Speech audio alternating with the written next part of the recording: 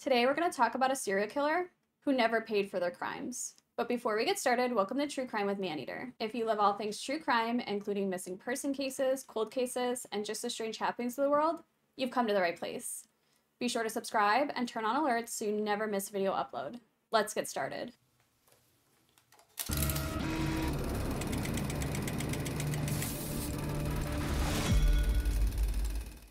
Starting in April of 1971, 6 girls from the ages 10 to 18 were snatched from the DC streets. The girls had always been strangled, oftentimes they were sexually assaulted, and then they were discarded by heavily traveled roads.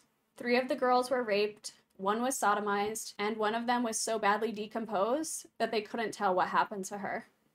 It was believed that the murder of these 6 girls were the first serial killings in Washington, and the assailant would become known as the Freeway Phantom. Around 2 p.m. on May 1st, 1971, children playing in a grassy area along Interstate 295 behind St. Elizabeth's Hospital had stumbled upon a body of a young girl.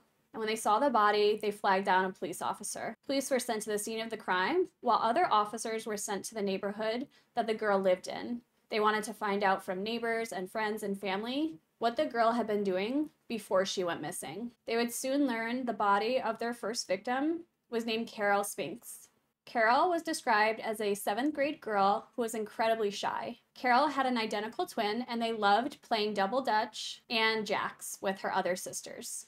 And she had some really amazing hula hoop skills, so she loved to show anybody that would watch her hula hoop skills. Detectives were able to piece together what happened to Carol on the day that she went missing. Carol had been abducted 6 days earlier while walking to the 7-Eleven gas station. Carol's older sister lived across the hall from them in another apartment, and she was 24 at the time. Carol's older sister would give Carol $5 and convince her to go to the 7-Eleven to buy some household groceries. The thing is, Carol's mother was very strict. She had 8 siblings, and her mother had to run a tight ship to keep them all in order. Carol did know that if she went to the store by herself and her mom found out, that she was going to get hit with either a switch or a belt or something along the lines. I do want to say that this took place in the 1970s, so discipline then is a bit different than how maybe we discipline children today.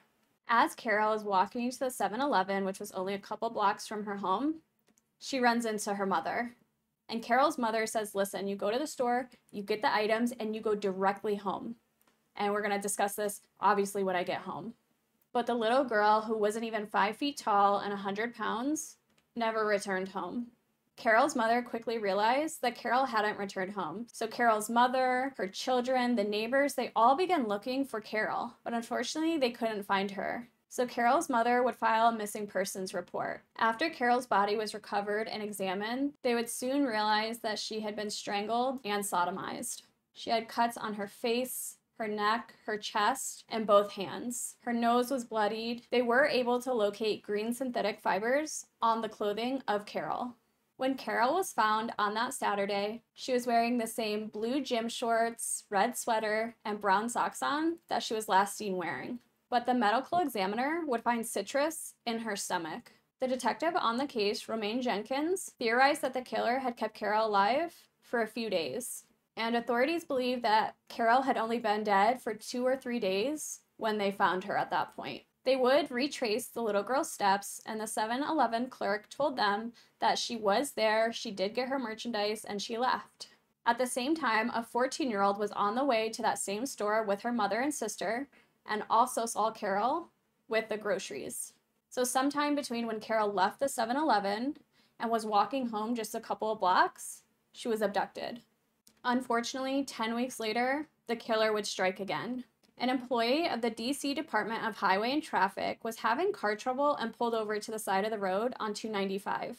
When he got out of his car, he saw a body, and he would immediately call the police. Apparently, that had been the second call police had gotten that day about this body. Except when police were sent to the scene, they never got out of their cars. They just drove by and didn't see the body. They never got out of their cars to look for the remains or anything of the sort, which is just completely shocking to me.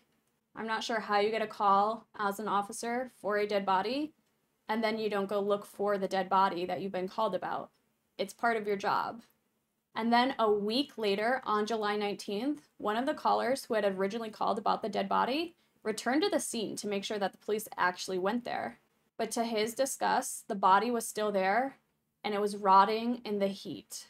This man was furious over the police inaction, so he told his boss what happened. So his boss would drive over to confirm that there was a body there, and then he would call a close friend of his. And this friend of his was a DC police sergeant. Police Sergeant Charles Baden was off duty that day, and he would later go on to say, "He told me exactly where it was on the freeway opposite 295, just north of Bolling Air Force Base. I asked him if he called police and he said, yeah, but nobody came." So Charles Baden rode his motorcycle over and confirmed that there was a body. I just can't even begin to imagine a police department getting a call about a dead body and not fully investigating. And then a week later getting another call about the same body just laying there. Is absolutely disgusting and just a failure on their part. A second body was discovered only 15 feet away from where Carol had been discarded. The victim was a 16-year-old girl named Arlena Johnson. She had been reported missing on July 9th. The young girl was on her way to work at a recreational center, and she was planning to stay the night there because there was a big sleepover for a bunch of little kids, so she had to watch them and make sure the sleepover went well. Unfortunately, this young girl would never make it to work that day. This young, beautiful, intelligent, had her whole life ahead of her little girl was found 11 days later. Her body so badly decomposed because of the elements and the fact that police didn't respond quick enough. She was so decomposed that the medical examiner had to cut off a finger just to identify her. They couldn't determine how she died, but we can assume had they taken the first 2 or 3 calls seriously, maybe they would have been able to tell those things. They would have been able to know how she died. They might have found evidence, but they didn't take the call seriously. 9 days after this discovery, another body would be found. This time, the body was found just across the district line on Route 50 in Cheverly. The victim was a 10-year-old girl known as Brenda Faye Crockett. And as you can see from her picture, she has the cutest dimples. She was from Washington, where she had tons of friends. People just absolutely adored her. She was just a sweet and loving little girl. She loved to pose for pictures, and she loved her church. Like many of the other little girls, Brenda had left her home, curlers still in her hair, to go to the Safeway. She needed to buy bread and pet food for the family's 3 dogs. Her mom sent her out around 8 p.m., but she thought her daughter, Brenda, had taken a friend with her. When the little girl didn't return after an hour, her mother became frantic and began to look for her. Her mother's boyfriend stayed behind with Brenda's little sister, Bertha, who was 7 at the time. At around 9:20 p.m., the phone rang, and the little voice on the other end had a startling message for the family. The caller on the other end was Brenda, and she said that a white man snatched her and took her to Virginia. But she did say that this man was sending her home in a taxi before hanging up. Bertha remembers that her sister was crying, and she would call back 25 minutes later and talk to her mother's boyfriend. The boyfriend would say, "Where are you? Do you know in Virginia where you are?" The little girl would say, "No. Did my mother see me?" And he would say, "How could your mother see you if you're in Virginia?" The mother's boyfriend would say, "Put this man on the phone." And the little girl would whisper, "Well, I'll be seeing you," before hanging up. Her body was found less than 8 hours later, and detectives quickly realized that her bare feet had been pristine, meaning somebody must have cleaned them. The little girl had been strangled and raped, and like Carol, they were able to uncover green synthetic fibers on her clothing. The detective on the case, who was first on the scene, would say that he remembers everything so vividly. He would note that he had to put plastic bags on her tiny hands. He would note that he had to put tiny bags on her little hands to preserve evidence before loading her up in a little bag to take her to the morgue. This time the killer did something different. He had a little girl call home. And detectives were wondering why. He hadn't done this before, not to their knowledge. Was Brenda able to get to the phone to call her family, or had he forced her to call her family? Detective Jenkins has a theory about this. She said that perhaps the killer knew Brenda's family, specifically Brenda's mother, and wanted to make sure that the mother hadn't seen him abducting the little girl. Jenkins would go on to say, "Why would you let her call home? Not once, but twice. He had to make sure that the mother didn't see her," which means that he had to be awfully close to that neighborhood. He must have known the mother. He must have known who her children were. Maybe he lived in the neighborhood and was comfortable there. Something seems really strange about that phone call. On October 1st, 1971, Nanomasia Yates, who was 12 at the time, had gone to the Safeway, which was a block away from her family home. It was around 7 p.m. and she had a list with her. She needed sugar and flour and paper plates. Her stepmother had just had a baby, so Yates's father was staying behind with the stepmother to help with the baby. Unfortunately, the little girl would vanish on her way home. 2 hours later, a 16-year-old boy would find her still warm body along Pennsylvania Avenue. The little sixth grader had been strangled and raped, and like the 2 other cases, detectives found that green synthetic fiber on her clothing. 6 weeks later, a 5th victim was found. Brenda Woodward, who was 18 at the time, had been missing since November 15th. Brenda had been attending night classes to hone her typing and shorthand skills, and typically the classmate that she was with that evening would drive her home, but his car was in the shop, so they took the bus together. They would first stop at Ben's Chili Bowl and get something to eat, and then they would hop on their buses and go their separate ways. A police officer would discover Brenda Woodward's body. Brenda was just south of Route 202 near Prince George's Hospital. It was about 5 a.m. the next morning after she went missing. The officer would go on to say in a later interview, "I shined my flashlight into her eyes to see if there was life. She didn't blink, she didn't do anything. Her burgundy velvet coat was draped over her, her black turtleneck was inside out, and buttons were missing from her coat and her skirt. She had been raped, strangled, and stabbed 4 times. There was defensive wounds on her hands, and police knew that she fought viciously for her life." And then they would recover a note from the killer. The note was written in pencil and stuffed inside her pocket. It would read, "This is tantamount to my insensitivity to people, especially women. I will admit the others when you catch me if you can. Signed, Freeway Phantom." Authorities were actually positive that Brenda Woodward wrote the note herself. Obviously, the killer told her what to write, and she was forced to write it. The FBI would match that writing to other samples of Brenda's, and they concluded that she was forced to write this note. And they noted that it looked like her normal handwriting. It was punctuated properly, it didn't look like she was shaking, and they wondered if she had known her killer. Detective Jenkins would go on to say, "There were no signs that she was nervous when she wrote that note. You don't think calmly like that if someone has kidnapped and assaulted you." 10 months would go by until the next murder. On September 6, 1972, the body of Diane Williams, a 17-year-old girl, was found by a trucker. On the night that she went missing, she had spent the night with her boyfriend, who had walked her to the bus stop. She had been strangled and left along I-295, about 200 yards south of the DC line.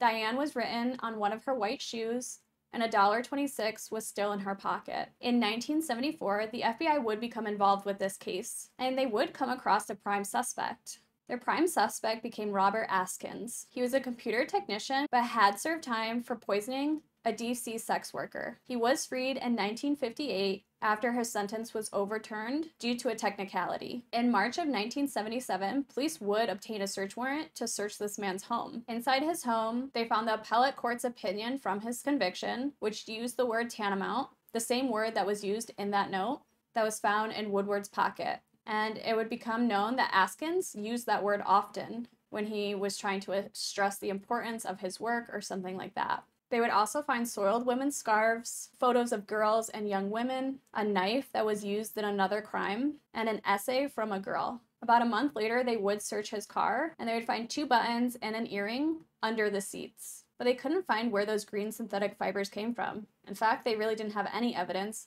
of him being the killer of these 6 girls. Several years after these Phantom Freeway murders, he would receive a life sentence for kidnapping and raping of 2 women, and he would later die in prison. A detective who visited the case in 2009 said that he firmly believed that this killer lived in the neighborhood, specifically somewhere around the first 2 victims, and that's because they were abducted within blocks of each other.